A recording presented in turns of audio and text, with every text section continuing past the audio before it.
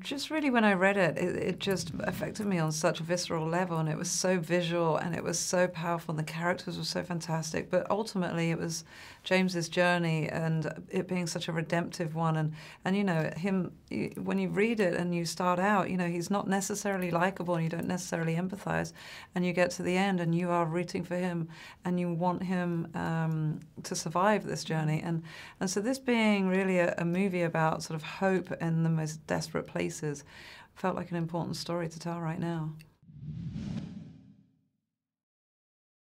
The joy of writing it was, you know, I didn't actually put myself into it, you know. I had all the other actors on the board kind of going, yeah, Charlie would be great like this, and Billy Bob says something like this, it'll be funny, and then, you know, but yeah, come on a day one, I was like, oh God, now I've got to do my bit. I've got to actually do what you know, what we said we would. Yeah. And but scenes like the opening and moments like that, you know, Sam's a very visual artist, and you know, she knew exactly what she wanted to make with this movie, and